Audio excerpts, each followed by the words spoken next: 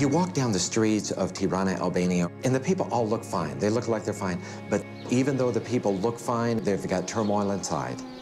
The issues here are just as great, if not greater, than any place else.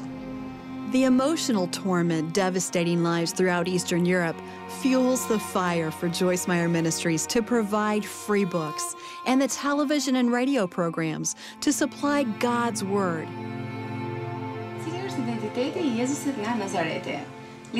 There's so much need for good spiritual resources to build up people, to build up this church. Leja is general manager of Radio 7, a Christian station in Albania. She says people are giving their lives to Christ, but they need more discipleship.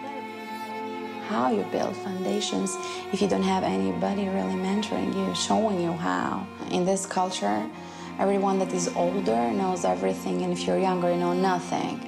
And you know, faith comes by hearing. Unbelief comes by hearing as well.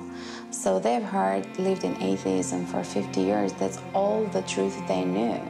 Many of us have been having Joyce's books at home for parents and grandparents. They'll never read it. They'll never have an interest.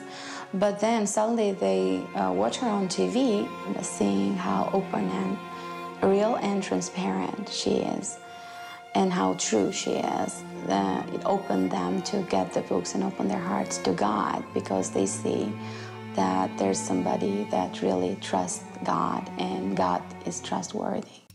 You know, words can barely express what a privilege and an honor it is to have the opportunity to spread the gospel, working together with Radio 7 to reach the people of Albania, who most likely would not hear the gospel otherwise, who very often are isolated Christians without a pastor, and they're hearing a message that is really impacting them.